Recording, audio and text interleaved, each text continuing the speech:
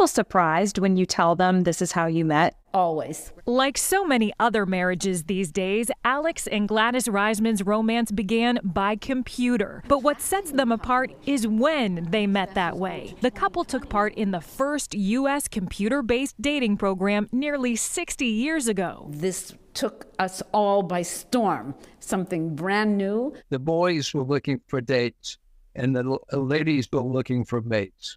Jeff Tarr was a junior at Harvard when he and a friend came up with Operation Match in 1965. He says the computer program took off. 100,000 students across the country filled out his survey, answering questions about their location, religion, and how attractive they thought they were. Most people said they were 2 or 3. As in somewhat attractive?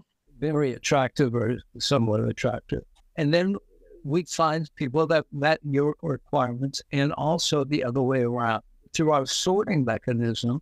Operation Match was such a hit at Harvard and beyond. It was featured in this February 1966 issue of Look magazine. Inside, a picture of a young Jeff Tarr standing in front of an IBM the size of a room. That's the computer that sorted the survey information. We had these ladies who would key punch it and put the information in a 1401 computer. We found, say, 8 people, 6 people, and we gave you the name, each of the male and the female, the name, the phone numbers, and where they went to school and where they lived. And then people would get on the phone, and it was a lot of fun. He called me. Alex only had to call one girl from his Operation Match results. He saved the computer cards that led him to his true love. They went on to have 3 children and grandchildren. Operation Match eventually faded. It was really a fad that, they didn't have pictures.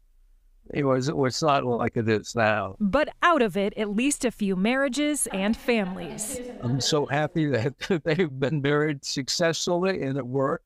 It worked because they embraced something different decades ago. Just keep swinging the bat, and eventually you'll hit it out of the stadium.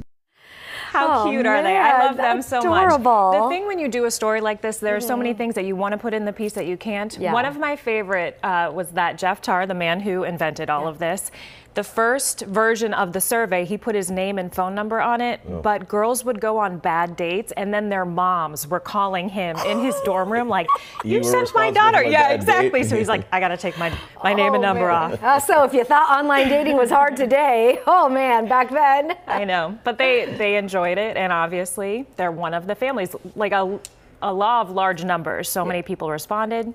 Some are going to end up getting married. Love is all about math. It is.